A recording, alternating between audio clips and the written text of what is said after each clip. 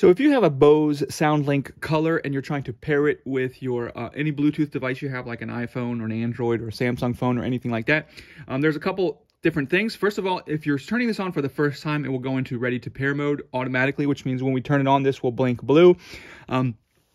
If you turn it on and it's not the first time, it's going to search for devices that it's been paired with in the past.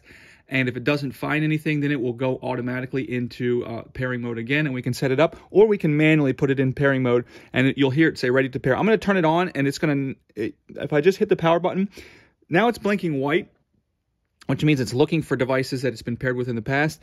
If I let this go, it will automatically go into pairing mode because it's not going to find anything. But another thing I can do is if I just come in and press this button, I have to press and hold it for a couple seconds, the Bluetooth button. Mobile device not found. Ready to pair. Then when it says ready to pair, this starts to blink blue. Once this is blinking blue, then I can go on my device that I want to pair it with, and then I can select this, and then it will pair with this.